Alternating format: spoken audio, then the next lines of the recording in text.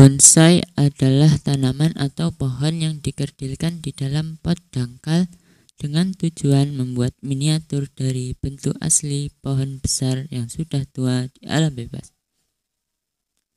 Penanaman bonsai dilakukan di pot dangkal yang disebut pohon. Istilah bonsai juga dipakai untuk seni tradisional Jepang dalam pemeliharaan tanaman atau pohon dalam pot dangkal, dan apresiasi keindahan bentuk dahan, daun, batang, dan akar pohon, serta pot dangkal yang menjadi wadah atau keseluruhan bentuk tanaman atau pohon. Bonsai adalah pelafalan bahasa Jepang untuk bonsai.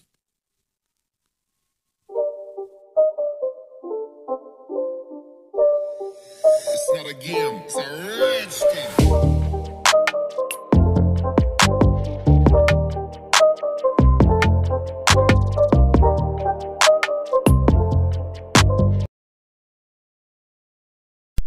Hai guys, di video kali ini saya akan memberikan video tentang sejarah bonsai.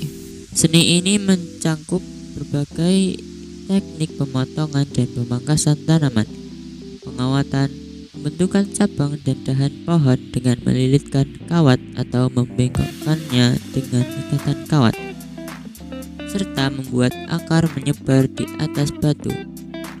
Pembuatan bonsai memakan waktu yang lama dan melibatkan berbagai macam pekerjaan, antara lain pemberian pupuk, pemangkasan, pembentukan tanaman, penyiraman, dan penggantian pot dan tanah. Tanaman atau pohon dikerdilkan dengan cara memotong akar dan rantingnya. Pohon dibentuk dengan bantuan kawat pada ranting dan tunasnya. Kawat harus sudah diambil sebelum sempat menggores kulit ranting pohon tersebut. Tanaman adalah makhluk hidup dan tidak ada bonsai yang dapat dikatakan selesai atau sudah jadi.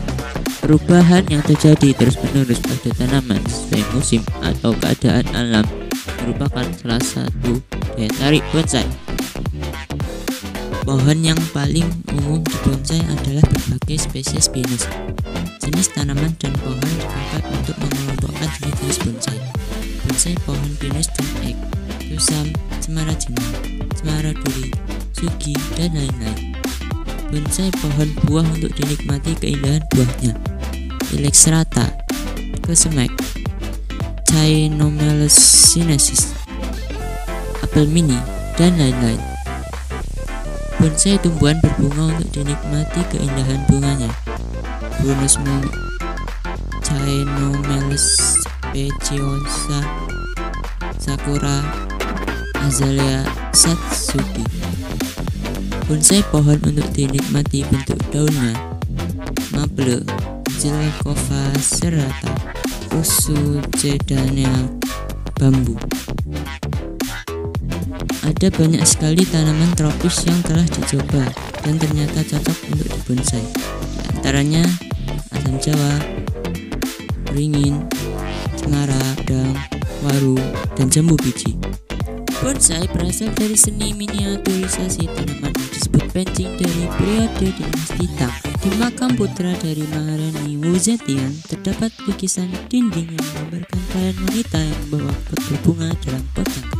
Pot dangkal berukuran kecil ini merupakan miniaturisasi dari pemandangan alam. Kalangan bangsawan di Jepang mulai mengenal painting sekitar akhir zaman Heian.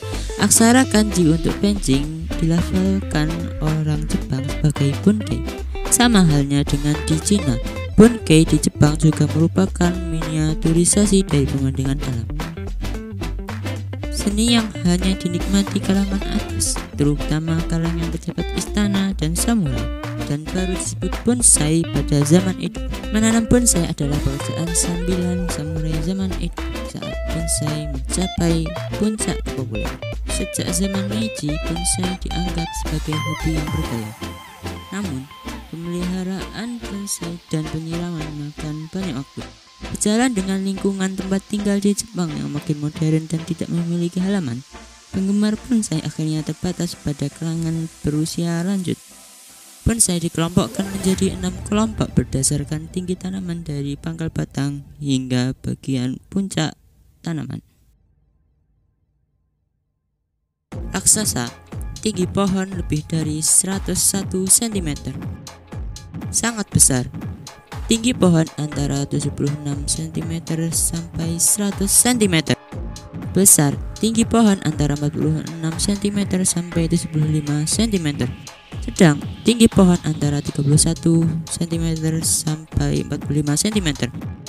Kecil, tinggi pohon antara 16 sampai 30 cm. Sangat kecil, tinggi pohon kurang dari 15 cm.